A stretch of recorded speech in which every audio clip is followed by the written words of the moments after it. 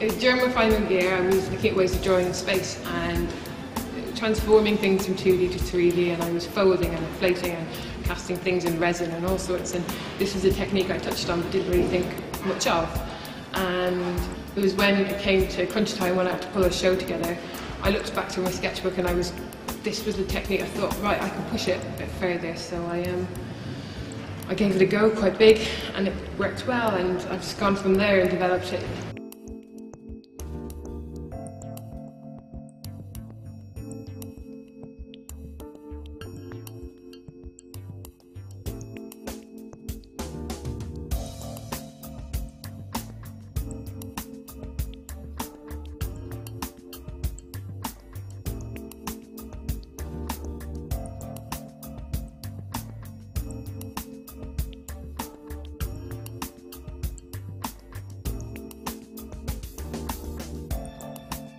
I took a lot of photos, and it was I wanted to kind of get a good perspective. That's usually what my work is about, creating an interactive space where people can kind of feel as if they can go into it, and I think that's what I've created. And by bringing strings out and making the streets disappear into corners and having the bridge again, getting the perspective right, and that's kind of why I chose these particular buildings.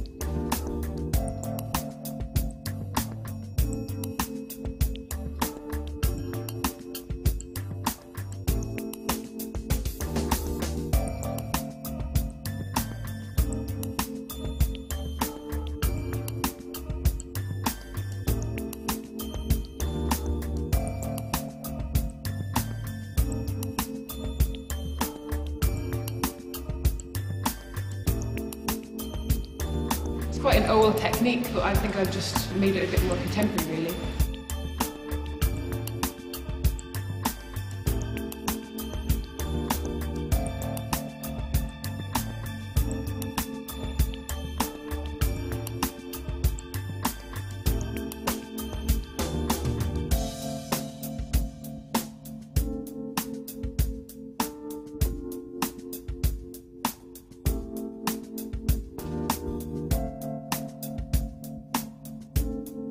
I think textiles is kind of going through a high point at the moment. It's, I don't know, back to craft and kind of made by hand and slow processes, and that's kind of on trend, and I think that's probably why this exhibition hopefully will be popular.